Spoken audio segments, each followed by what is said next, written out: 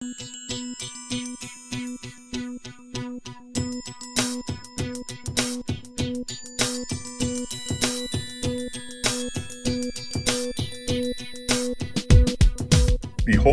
days are coming, declares the Lord, when I will send a famine on the land.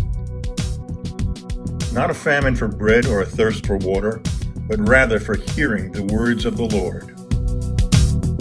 So here in Amos, the Lord has said that his judgment would be a famine, a hunger and a thirst, and had said that the people would stagger from sea to sea, from the north even to the east, without result, without any satisfaction, right? Mm-hmm.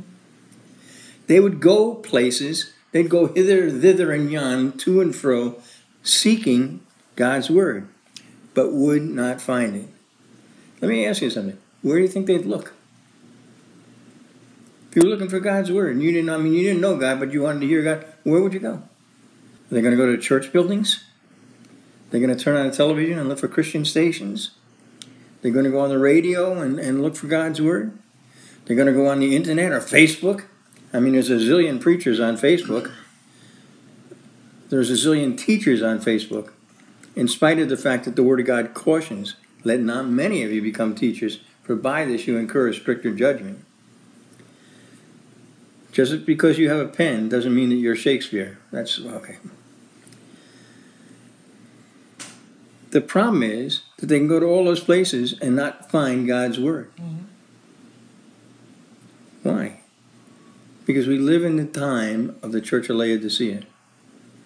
The final picture of a church on earth before the great and terrible day of the Lord, in the book of the Revelation of Jesus Christ, Revelation chapter 3, is the Church of Laodicea. Here's a church. You talk about prosperous, talk about satisfied.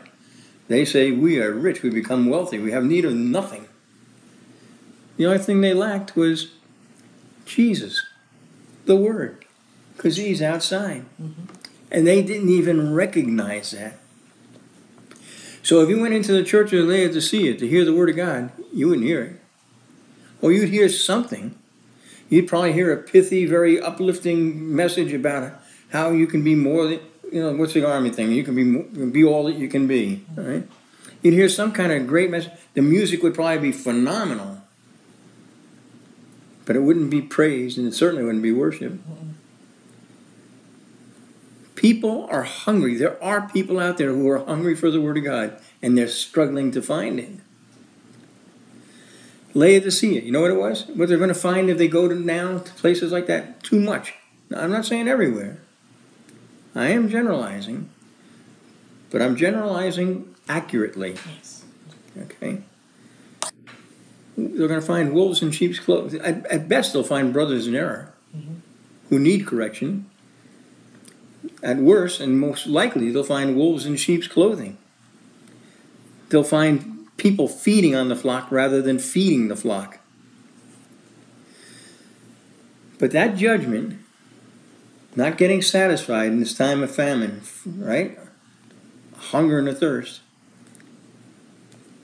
would not befall those who are obedient to him, the remnant, the righteous. Why? Recall the wonderful promise of Jesus Christ. How simple can it get? Jesus said in this wonderful Sermon on the Mount, blessed are those who hunger and thirst for righteousness, for they shall be satisfied.